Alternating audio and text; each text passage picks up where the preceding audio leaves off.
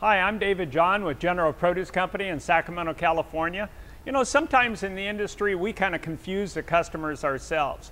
We have 3 different avocados here, and if you look at them, other than just a little bit different and maybe the size, it's hard to tell there's anything different. But how they react and after you buy them, what you'll want to do with them, there's a big difference to it. What we have is 3 different countries.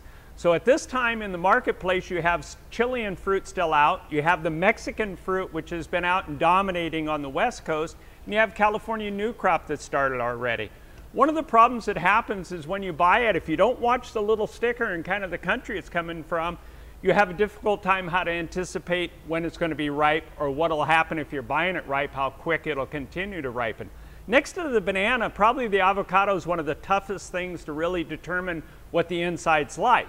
You can squeeze it a little bit, you can watch some coloring, but the country it comes from is going to help make it react a little different. The Chilean fruit is picked a little more immature. It's slightly less maturity to it. It's a little higher water, and it's going to ripen a little bit slower, and also it doesn't typically hold as well when you cut it.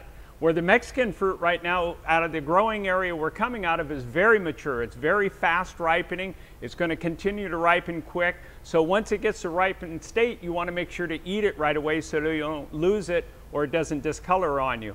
The California is new crop. It's going to be a little stubborn for a while. When you take it home, especially if it's on the green side, put it in a bag a day or 2 so it'll help it ripen.